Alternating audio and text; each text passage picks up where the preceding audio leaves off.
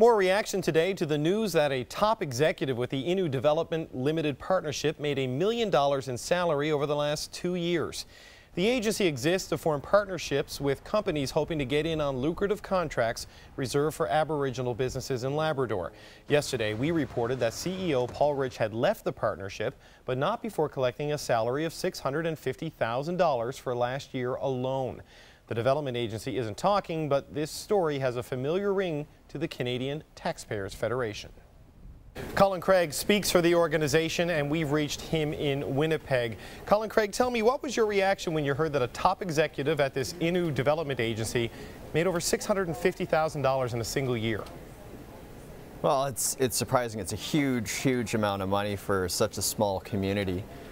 We have heard stories, similar to this in the past, where you have these small reserve communities and their elected officials or other officials there are just making astronomical sums of money. So it's ridiculous, given that in many of these communities poverty is rampant. You say that this has happened before. Just how familiar is a story like this in Aboriginal communities? That's pretty common, and that's the unfortunate thing, is that in many of these communities officials keep the information hidden from band members, so they have no idea what's going on until someone sniffs around and either leaks the information or somehow we get our hands on it. That's the unfortunate reality. Transparency concerns is the #1 issue that we hear about from band members across the country by far. Just talk a little bit more about that, because really that's how this story broke. I don't know who his sources are, but our journalist Peter Cowan got his hands on some documents that showed these salaries. What kinds of transparencies exist around band council financing and development agencies like this?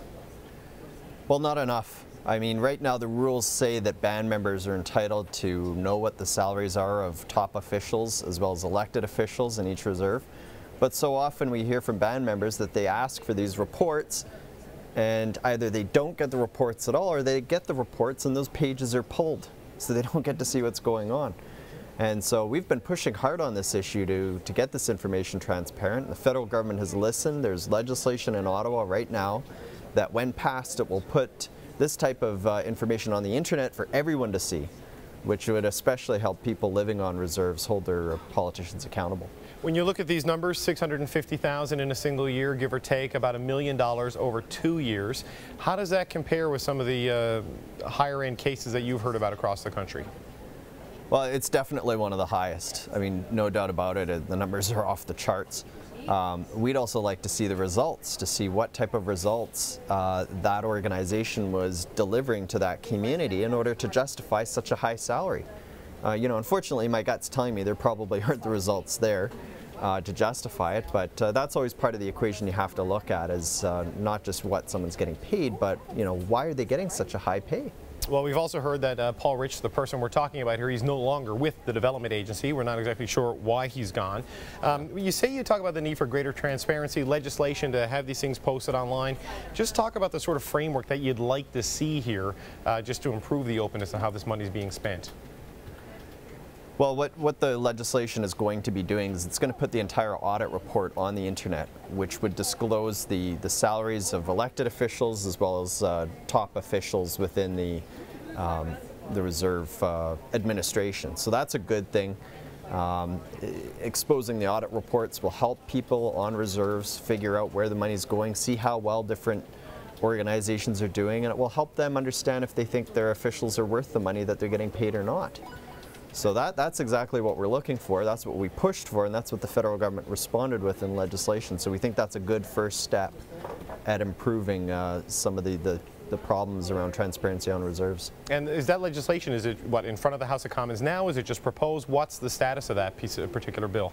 It's going to be going to committee coming up this fall, and that's where different organizations and individuals will have a chance to present their case on why they think the legislation is good or what they think should be changed, that type of thing. So we're definitely looking forward to that opportunity. We're hoping we'll get called as a witness to just share with politicians in Ottawa some of the stories we've been hearing.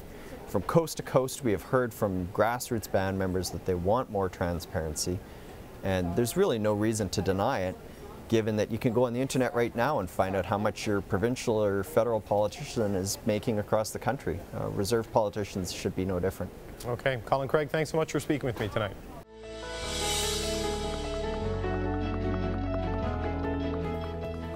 Why do I support the Canadian Taxpayers Federation? Because families deserve a break. Because someone has to keep our politicians honest. Because honesty and hard work should be rewarded, not punished. Alone, my voice may not be heard.